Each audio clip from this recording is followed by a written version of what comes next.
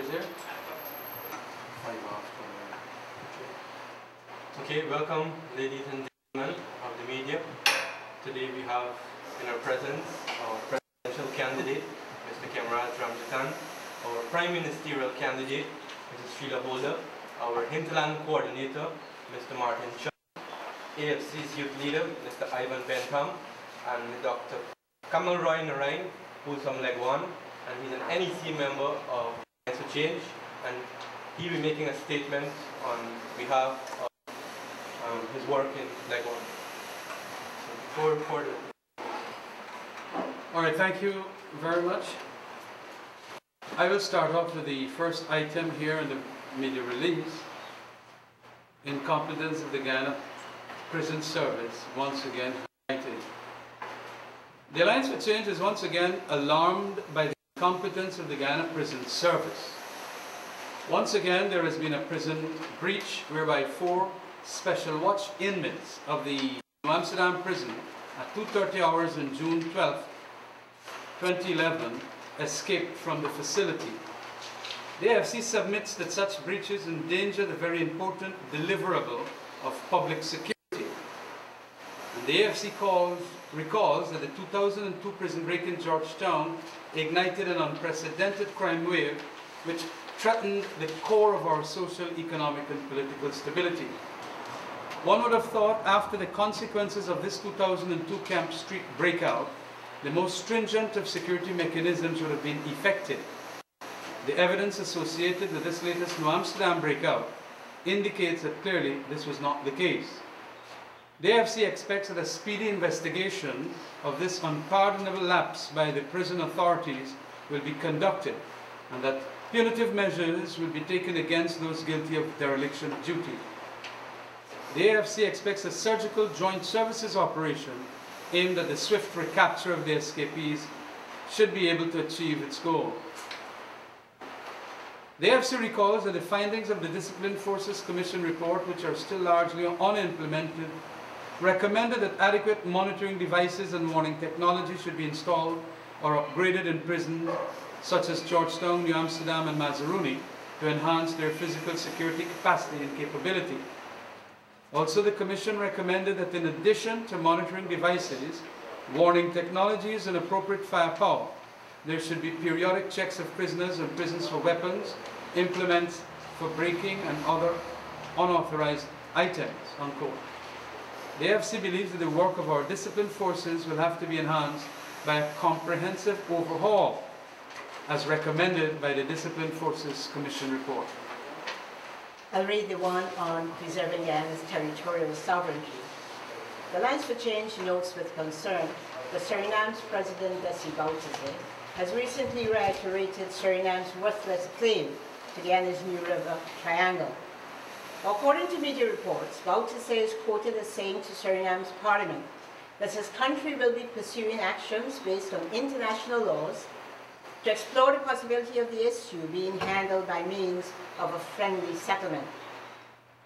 The AFC here issues its condemnation of what it views as aggressive posturing on Guyana's legitimate territory. The New River Zone is estimated to be about 6,000 square miles, an area that is much larger than Puerto Rico.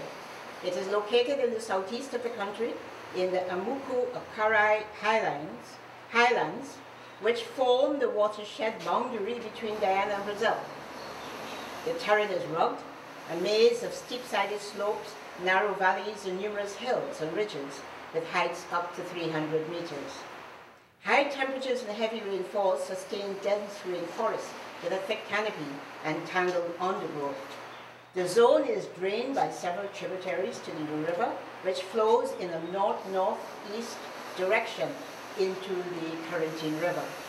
A mixed commission established by the governments of Brazil, Great Britain, and the Netherlands in 1939 conferred the New River Zone completely to Guyana.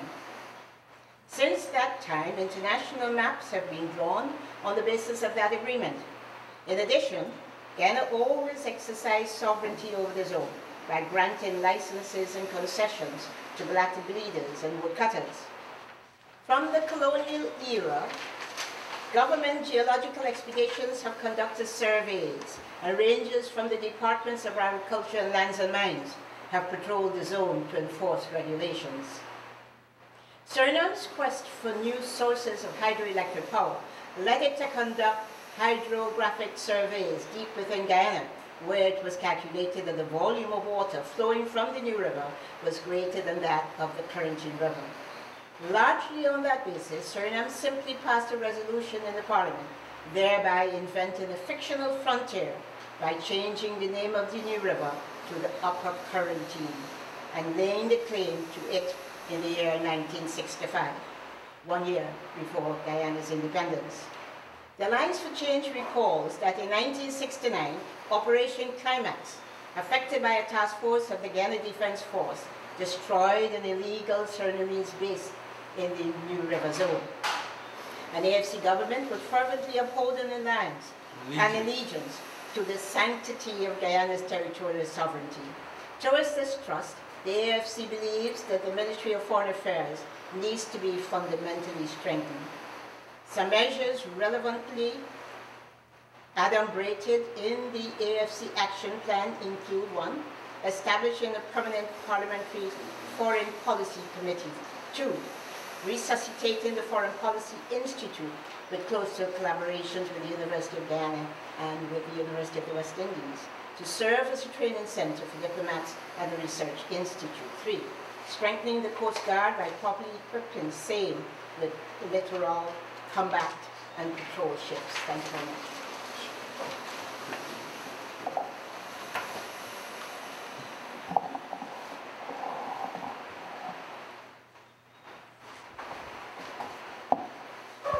Good afternoon, ladies and gentlemen of the media.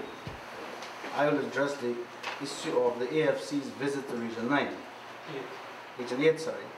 A team comprising the AFC's presidential and prime ministerial candidates, Kemra Dramjatan MP and Sheila Holder MP, hinted on coordinator Martin Chung and NEC member Pradeep Bachchan, visited Paramakatoi village in the Pacaraimos, Region 8, last Sunday and Monday, June 12 and 13 respectively. They held a public meeting with villagers, paid a visit to the boys and girls dorms of the boarding school, and listened to the concerns of villagers. Here are samples of the issues raised with them and what they found. That the boundary demarcation exercise of traditional Armenian lands remains a burning issue among the villagers. The team listened to their concerns and undertook to investigate them further. The Paramakatoi villagers told the team that their mother tongue was Patamuna and not English. Therefore, the consultation attempts made by agents of the LCDS, that's the Low Carbon Development Strategy initiated by the government, fell short of being meaningful from their perspective.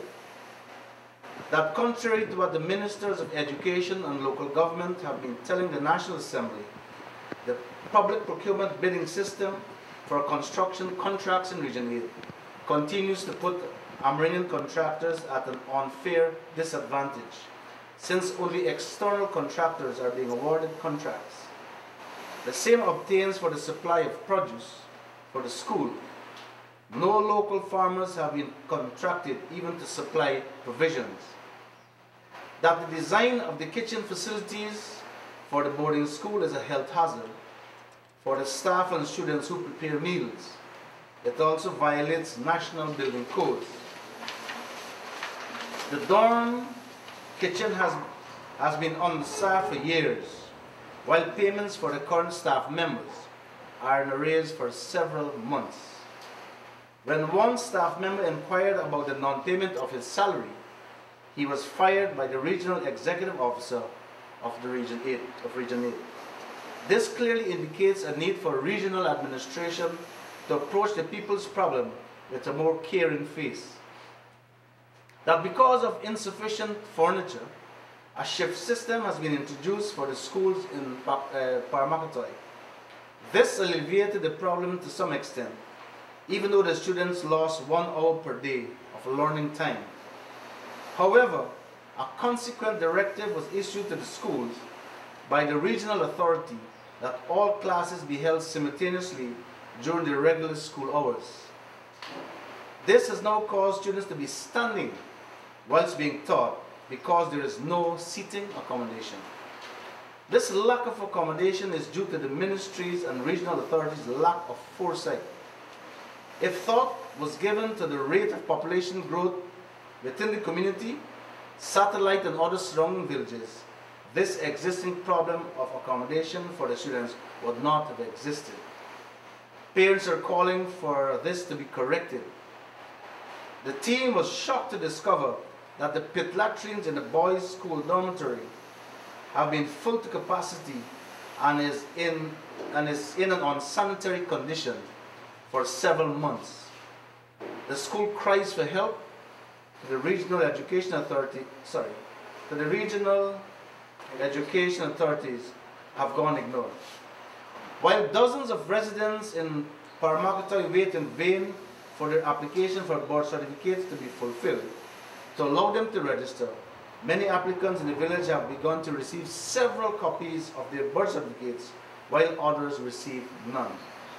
This highlights the inability of GCOM and the General Registrar's Office to devise a system to prevent the disenfranchisement of thousands of Amerindians, thought not to be supportive. And your press release that you have a few captions of photographs that we caught. Doesn't tell the real story. It's kind of dazzling and black and white. That's very, very. Pass down the mic, sir. An appalling situation. Yep.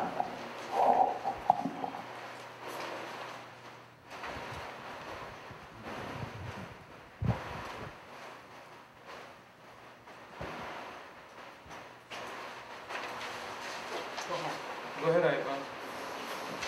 Good afternoon, my name is Ivan Bentham. The AFC Youth Committee is pleased to inform that it will host the AFC Youth Open Night on Friday, June 17, 2011 at the Pegasus Hotel from 17 hours. The AFC Youth Committee Open Night seeks to bring together a diverse group of young Guyanese in an open atmosphere of harmony and mutual respect. It will provide a forum for young people to express their opinions, emotions, and concerns on the Guyanese society we live in today, and allow them to be part of the solutions to the issues. Ensuring that the views of our youths are heard and that their suggestions are considered are guiding principles of the Alliance for Change. This open night is a further commitment to these principles.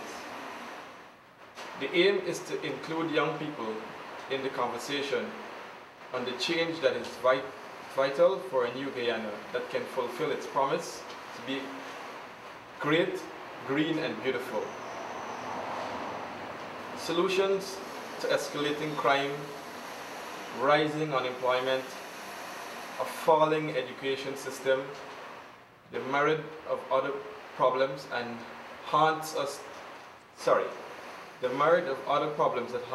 daily must ensure contributions from our youth. The AFC Youth Open Night will, through its interactive sessions, ensure that the cries for change from our youths are heard. The evening will feature affirmative groups and open mic discussions, giving young people the opportunity to articulate their opinions, ask questions, and seek clarifications. In addition, these will be performances by comedian Miranda Austin, Palestinian Diane Chapman, and members of the YFC Youth Committee. Present at this event will be our presidential candidate, Mr. Cameron Ramjitan, our prime ministerial candidate, Mrs. Sheila Holler, and other leading members of the party's national executive. You're invited to cover this event. Okay, we'll now invite Dr. Narayan to say something on behalf. Thank you for the opportunity. It seems that it was a late decision to get here from Lebanon. We have to bring, but these are very issues that are of the great urgency that I show up to let you know the need for community-led work. Just the other day, in fact it's going on to a month, we have a problem with the stelling. The steps of the stelling has fallen apart. I called the minister's office on several occasions. I was told that the stelling would be fixed shortly. Until now, there's no progress in having the stelling fixed. It's such a dangerous situation that the speedboats that use the steps more than anything else are not able to take passengers on or discharge their passengers. They have to do it from the seawall or from the other parts of the stelling. So there is an urgent need for that stelling, those stairs to be fixed. The other issue is that this is in correlation with the stelling to some extent. The hospital, for over a month and we don't have a doctor. We have a hospital that have close to about 20 beds. And any patient going to the hospital in conditions that need the attention of a doctor has to be transported off the island. Now, if the stelling is not fixed, how can we get these patients on? So in situations like that, since we do not have a regular ferry service, which is not a problem we have there. In fact, last weekend, Saturday and Sunday, there was no service, no ferry service to the island. And on weekends, we have a lot of people that travels to the island. So these are just two of the issues. Leg one have a lot of problems. It seems that I was told by some people who visit me from the PPP that the PNC have wrote off leg one. But I don't think the PP has even wrote us back on. We have a problem with the sea defense. The sea defense during the spring tide on areas on the island are always flooded. We were told that there are money in the budget which was passed in March to fix some of these areas, and nothing has been done so far. They are putting sandbags to fix these holes. Now, the biggest question will come in October when we have one of the highest spring, and I think that probably at that time the island might really be written off because it might be gone. So it's important that the press please carry this issue so that people can see in the government the dire needs of these people living on the island. And as I said, there are many other issues, and we're going to try to cover it from time to time dealing with leg one. I've returned from, I lived on the island, I was born there, brought there. I spent 43 years abroad, I'm a remigrant, and I've invested heavily on the island because that's where I want to be. So I'm hoping that the press will come to leg one probably on the 30th, which we hope to have a public meeting and some other issues, and I'm glad if the press can come on that day to cover it, because we're at least hoping probably we can do some picketing of the NDC and RDC as towards when are they going to start doing some of the things for the people in that way. Thank you. Thank you, Dr. Narain. We'll now invite your questions. Is the AFC prepared to take any legal action or support such as it relates to the lawful provision of source documents for registration? Say that again, source what? Source documents for registration. Is the AFC considering legal action or will it support any such move? Yeah, Martin. In terms of the legal action, we have not as yet considered any legal action whatsoever. I'll tell you that. That's a frank position we have at this stage.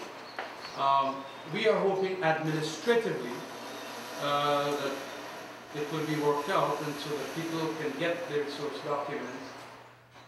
It might be a little too late at this stage. There is litigation that could be instituted, and a court can then order someone at this late stage or even later than the deadline to be registered. We know of that situation.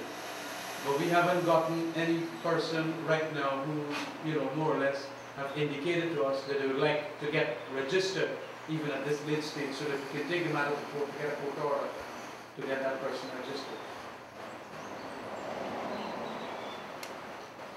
And today the Cabinet Secretary announced that the access to information bill, government's access to information bill will be taken, or should be taken to Parliament on Friday. I mean, I know there's also the AFC has a motion before the House. Could that bill be introduced with the motion still on our paper? Well, what we have, in fact, standing in the name of the leader of this party, Dr. Trotman, is indeed a bill. And that bill has been in the Parliament for what? For the entire duration of the Parliament, 5 years. We'd be delighted to hear, we are delighted to hear that freedom of information legislation by the government is likely to be made. We await to have a look-see, to ascertain to what extent it covers the genesis of freedom of information legislation and see how free it is indeed. You know, many promises have been made in the past and not kept. It was only recently that I received an email from the Commonwealth Human Rights Institute of India asking for an update because they've been carrying articles worldwide about the situation here. And they're particularly enamored by the recent advent of Nigeria that has passed successfully approved freedom of information legislation. So Guyana is on the radar internationally. So I expect that Dr. Lumsden is aware of that and intends to do something about it on Friday. We would like to do the comparison between what we have there laid in Parliament and the desks and what the government party will be coming with. We would love to have that comparison done. We feel that if it is going to be a piece of legislation that is on par with the very modern legislation that Mr. Chapman got from India, Jamaica and Trinidad, those are the three source places that he called and drafted his. That would be fine. But on Friday, I would only believe the government and Dr. Roger Luncher when I see it on the desk when we appear there on Friday. What I'm asking is, do the standing orders preclude them introducing that bill? No, the standing orders do not at all, because there is no motion really. We have laid a bill, a private member's bill, and the government has indicated it will not support that bill. They're going to wait the arrival of their bill. Well, let's see on Friday whether that has arrived. I can tell you, it is not on the order paper, so it's not for debate.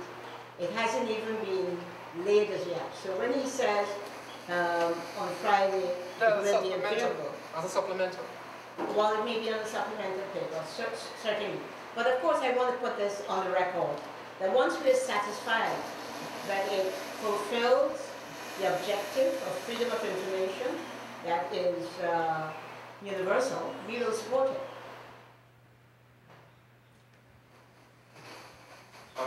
Mark Murray, Capital News. There are concerns about the AFC not being a part of a coalition. Could you say what's the party's take on this? Thank you, Mark. We are honored that the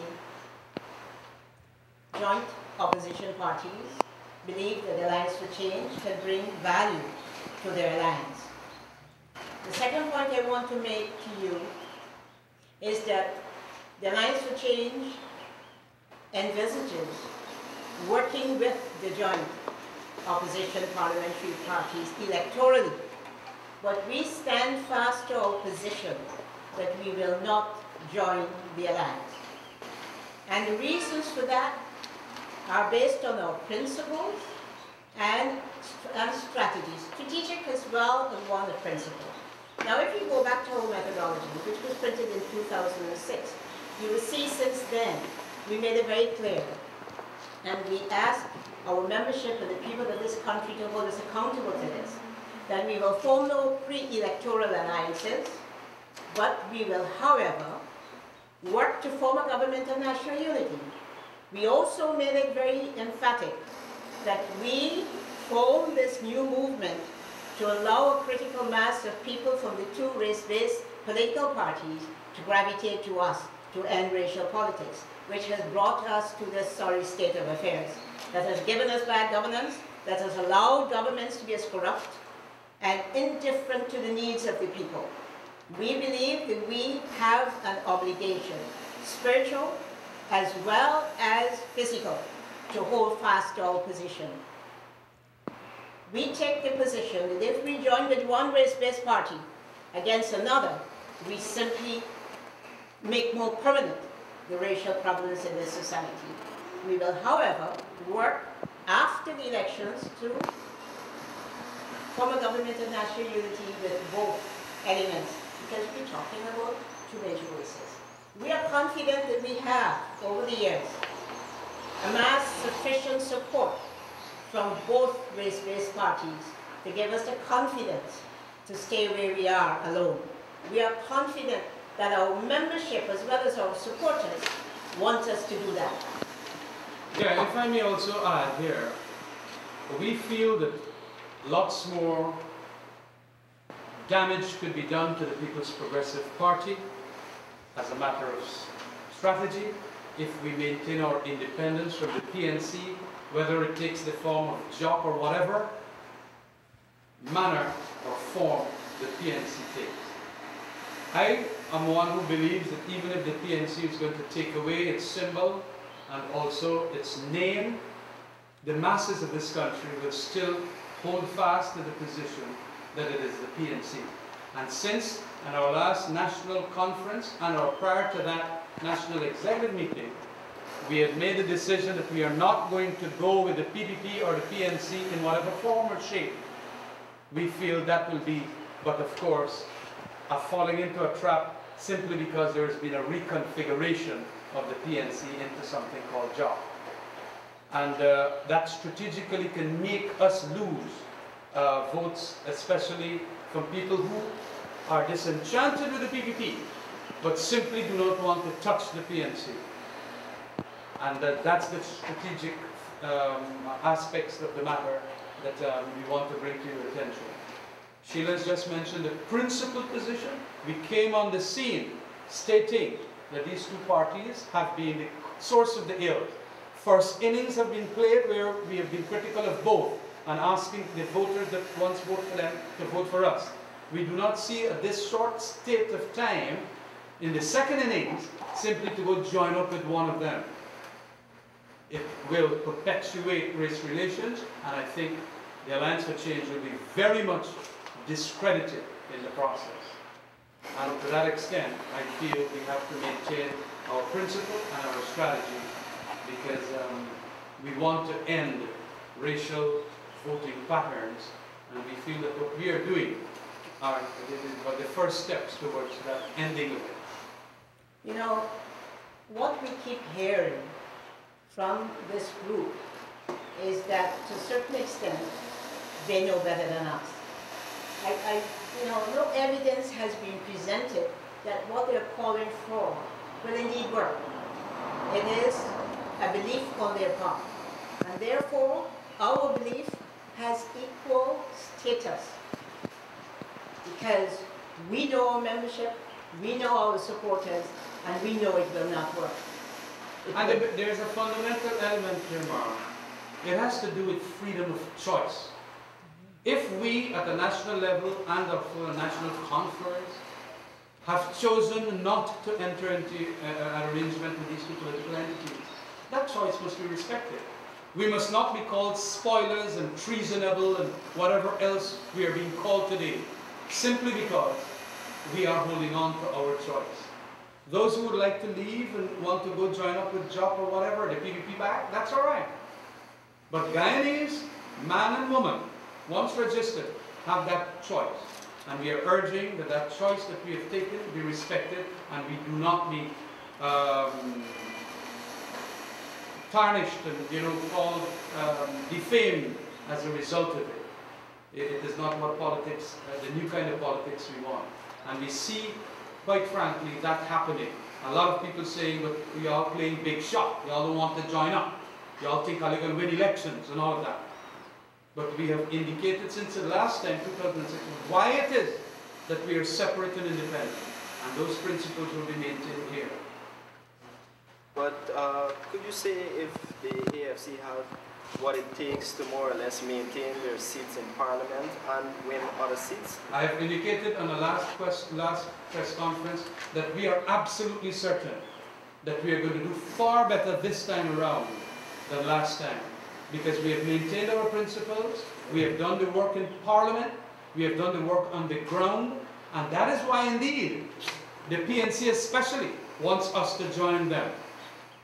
And that is why also the PPP in their attacks at the political level have been doing so to the AFC more than any party. And that alone makes me very confident we are going to triple, and probably more than that, at minimum triple our seats in Parliament.